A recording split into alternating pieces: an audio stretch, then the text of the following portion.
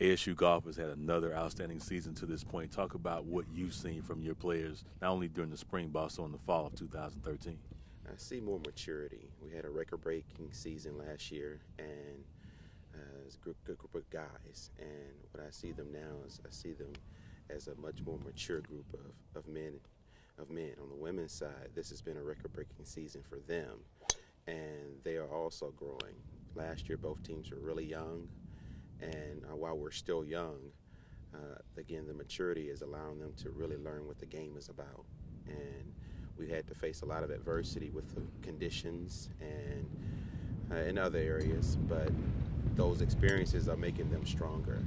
And so I'm excited about this season so far, and the men's team and the women's team has a chance to do something really special in the next few years. Talk about the growth of the program and furthering what you talked about, the consistency of performance every tournament, which I know is something that's very important to you, and also for the consistency of the program and the further growth of that. Yes. It's more about coachability. We have a group of guys that and ladies that are really striving to get better. So what they're recognizing is, coach may not have all the answers, but coach is on their side. And so, again, their maturity is allowing them to really, recognize some of the things that not just myself but Coach Clark are emphasizing, from the beginning, and they're starting to buy into, what we're trying to get them. And again, I'm really excited about their growth.